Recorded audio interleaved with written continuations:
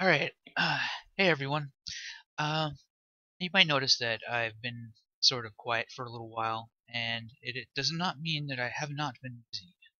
Um, I decided, like after playing an MMO recently, Final Fantasy XIV, uh, after playing it for a little while, I don't know, I was just like, why don't I just try to do something like that in Unreal 4? And I work entirely in blueprints, and what you're seeing right now is um, basically one of the arenas, like the sort of the layout of one of the arenas from World of Warcraft PvP arena, and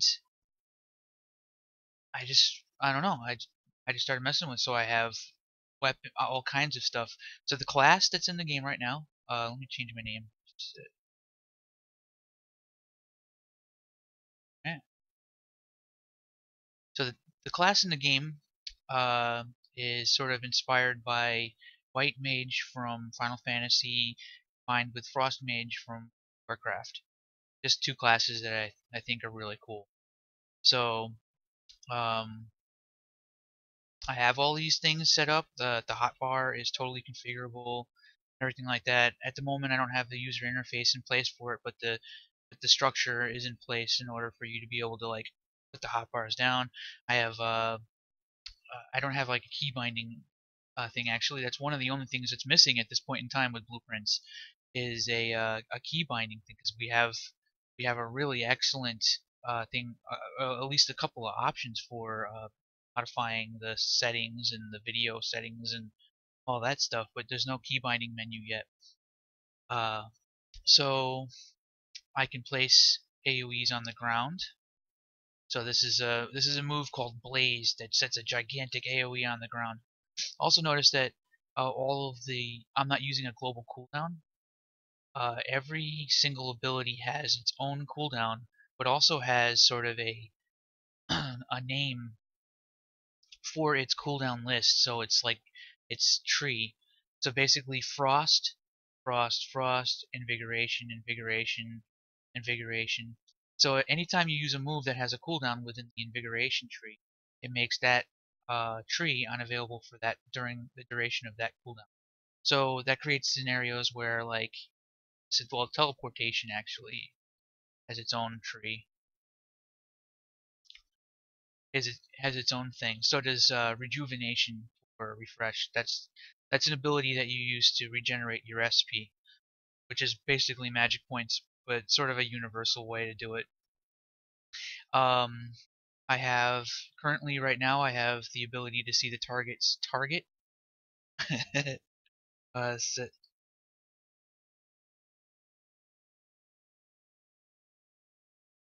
you're going to be Woot. Uh, since I don't have a menu widget for changing it, you have to do something that updates that. So okay, so now Woot sees that while he has me selected, I in fact have him selected, and if I deselect him, now Woot can see that I don't have him. And if you select yourself, you get to see yourself twice, which is always weird about that. But it's a pretty common thing for MMOs is to have like a target of your target.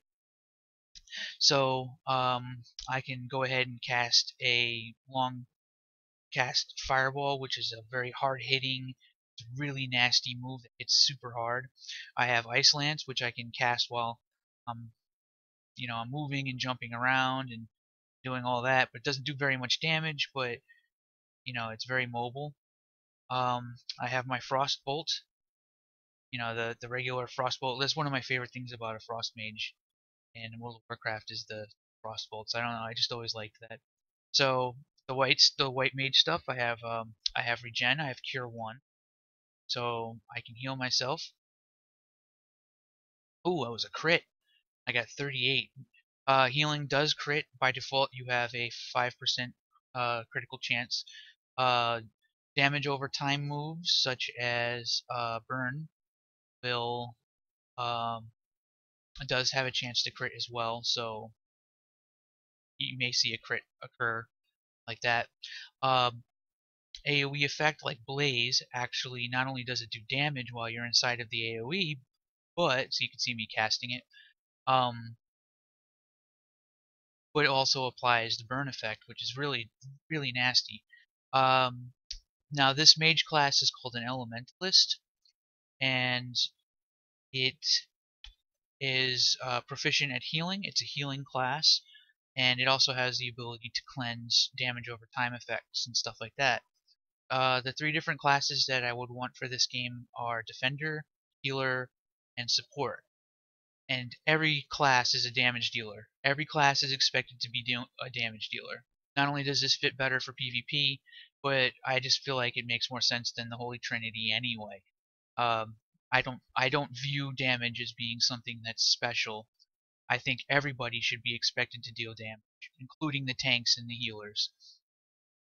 You should have to know when there's a time to heal and when there's a time to deal damage. That's just my personal take on the whole thing, and uh, as long as I work on this project, that's pretty much going to be the direction of it. I really enjoy that sort of flow of the PvP and how the PvE works for games like World of Warcraft and Final Fantasy XIV. So that's pretty much my biggest influences when it comes to this style of gameplay. That's pretty much it. Uh, I'm going to go through and make a series of videos showing how I did all this, and also stuff that I haven't done yet. I plan to have inventory. I learned a lot while I was working on this. I can do almost anything in Blueprints now because I know how to do the inventory for where you equip things. It's all mostly just working with arrays. And if you can work with arrays, and give everything its unique icons and tooltips, and then you can actually specify what the stats are of those objects. You're you're like golden for like most types of games, like anything with inventories or ability lists and stuff like that. Yeah. So this has been really, really immensely educational for me. Some of these abilities are not currently functional right now, and I'll probably make this demo available for download just so you can check it out. Um, I think that's about that. I can go over some of the blueprint stuff. I'm gonna go over the blueprint stuff in different videos. I'm going to be preoccupied again because I'm moving to a new location, and future videos will be done in that place.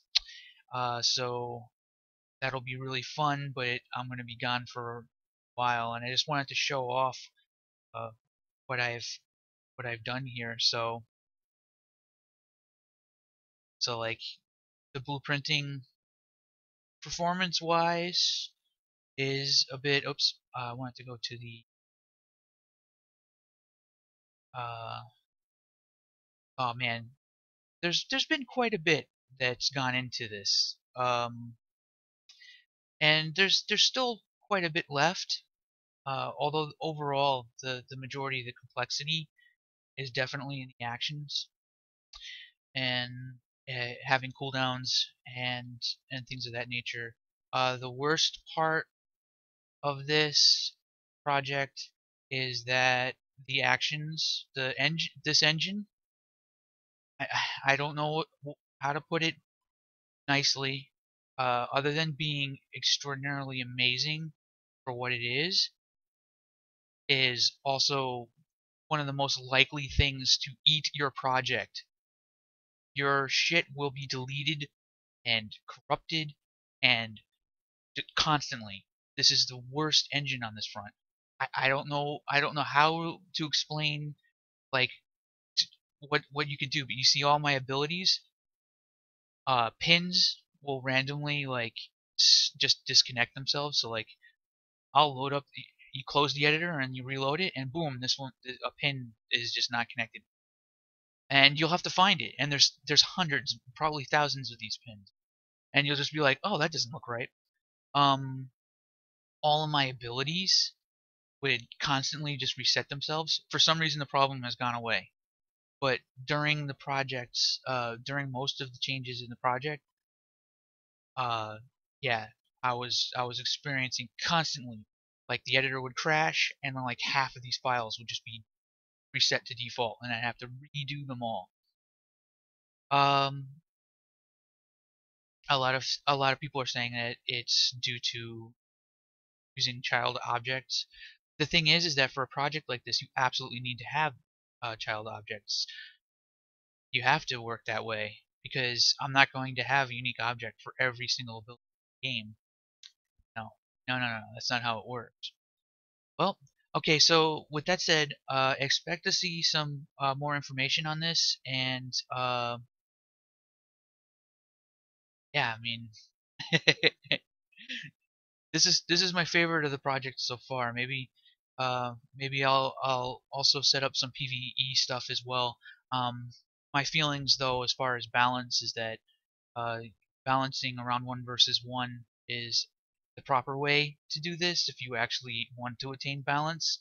Whereas most MMO developers love to balance around group versus group, which is bullshit. You can't do it, and that's why these games have never been balanced before. Is because you simply can't fucking balance that way, and if you don't balance around one versus one, then it's a complete mess. So I have a lot of like strong opinions on things along those lines as well. So I'm just gonna fucking do it myself. And it's been really fucking awesome so far. Alright, so with that, I'm gonna close this video, which is probably way longer than it should have been. Thanks for watching. I hope you enjoy, and stay tuned for more.